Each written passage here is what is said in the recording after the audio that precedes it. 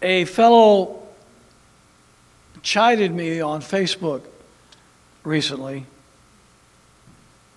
relative to my article excoriating Donald Trump's so-called deal of the century peace plan in the Middle East.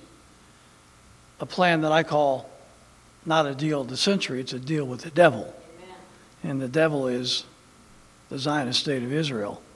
This deal is really a Palestinian enslaving greater Israel accommodating authoritarian plan that is as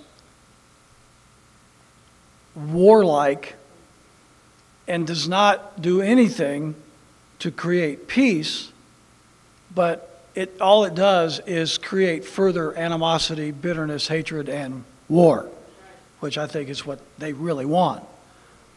So anyway, so this fellow says, and you know, again, he writes it, so I'm expressing his emotion as he wrote it. I mean, it just came out of the page. It's not hard. Chuck, you don't like President Trump's Middle East peace plan. Well, at least he has a plan. What's your plan? Okay, here is my Middle East peace plan. Are you ready? 8 points. 8-point peace plan. Wait, here we go.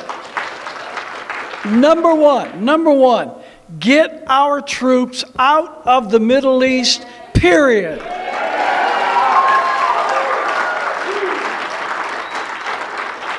Number 2, stop using the U.S. military as Israel's proxy army and stop fighting Israel's wars. Number 3, cut off all foreign aid, including to Israel.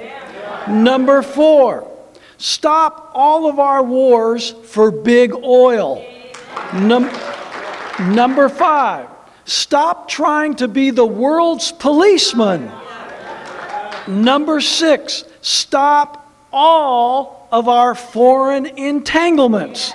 Number 7, follow the Constitution. And lastly, number 8, seek peace with all nations.